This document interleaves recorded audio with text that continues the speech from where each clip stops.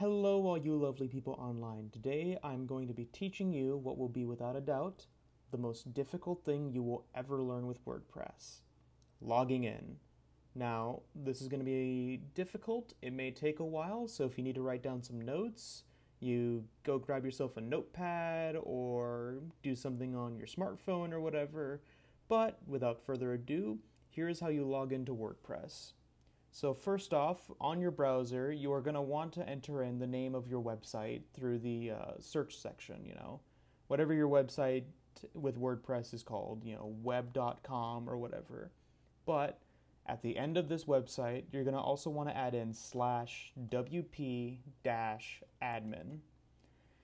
This here will bring you to the login page that you see on my screen right now. This is a very important thing to add in at the end, otherwise you won't be able to get to this login page. However, some people might change what the last part will be in order to get to the login page, but for most WordPress sites, wp-admin is what you would need to add in.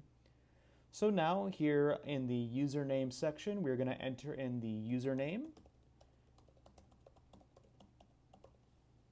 And now in the password section, we are going to add in the password in order to get access to WordPress.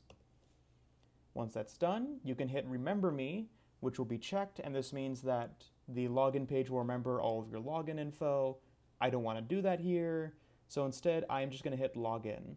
And once you do that, you will now be in the WordPress dashboard, and now congratulations, you have successfully logged into WordPress. Give yourself a pat on the back, get yourself a nice big cup of orange juice or whatever beverage you like, and give yourself a celebration because the hardest part has already been completed for you. Thank you very much for watching, please like and subscribe, and have yourself a lovely day.